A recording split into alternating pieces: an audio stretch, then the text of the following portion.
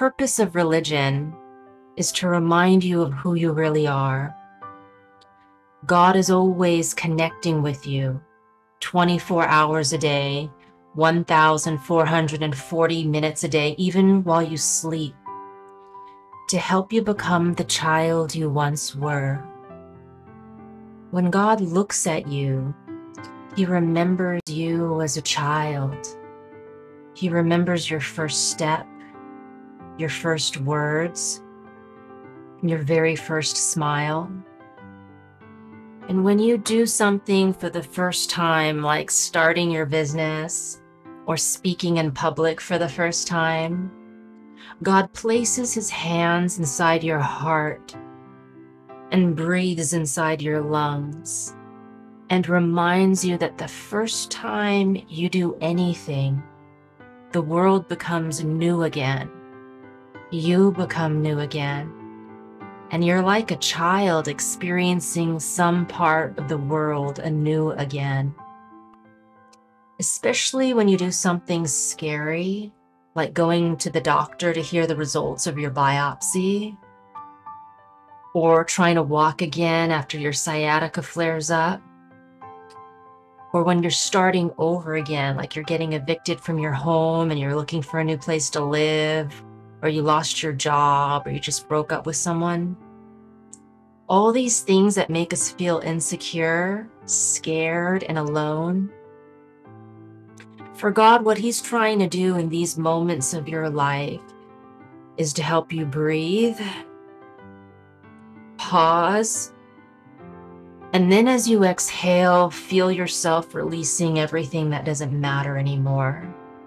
Your boyfriend, your former boss, all your mistakes, your past, every bite of cheesecake you ever ate, that's no longer part of this very next step that you're taking right now in your life.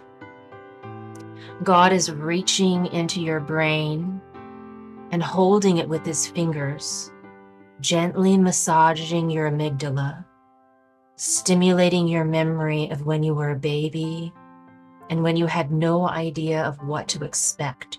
You were completely open to fully experiencing this moment. If you fell down, if you stood up, if you suddenly leaped forward or felt the wind on your cheek, or you were startled by the sunlight waving through the leaves, you were so open to being in your life. You were not bracing yourself for the worst. You were ready to trust that life is waiting for you to become new again and to become who you were meant to be, which is to step into this life holding God's hands and allowing God to witness your life emerging. You allow God to witness you, to watch you, to let God encourage you, to let God feel your tears, to let God make you laugh. When you were a child, you let God hold your life in His palms. You let God follow you and walk beside you and watch over you and receive joy from watching you. You let God be obsessed with your progress. You let God coach you.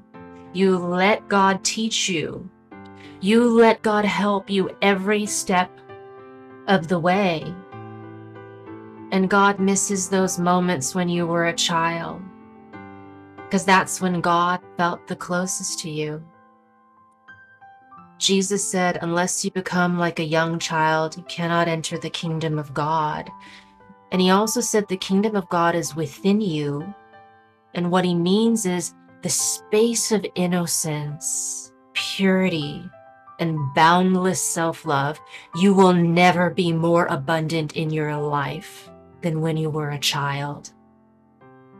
Because that's when your creative powers are at their height. When you were a child, you were a supreme co-creator. You co-created every moment of your life with God. You let God surround you with guardian angels. If there was a plastic bucket on the ground, you and God played with it. It was a hat. It was a drum. It was a table. was a castle. You could create with anything, with nothing, with everything. There was no such thing as lack. God is always reminding you of when you were a child, because God is always reminding you of when you were a supreme co-creator in the exact same body and brain that you have now.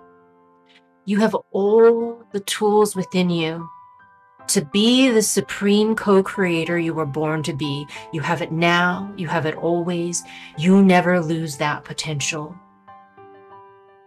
When you're a child, you couldn't even speak grammatically correct. Like sometimes you couldn't walk, you slept 16 hours a day.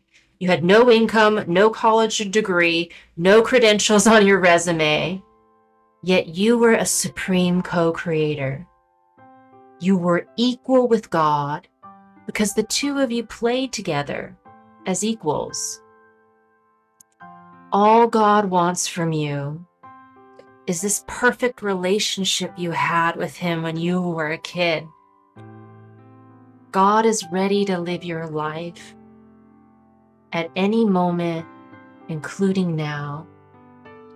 And the way that he's able to coax you to be ready to live your life is to remind you of the way that you were when you were a child. To remind you that you didn't have everything. You were everything. You were everything in a tiny bundle of infinite self-love and infinite trust in your co-creator, who was God. Because you reached out your hand to the divine when you were a child, you considered God your equal. That is the greatest honor to God that you can give.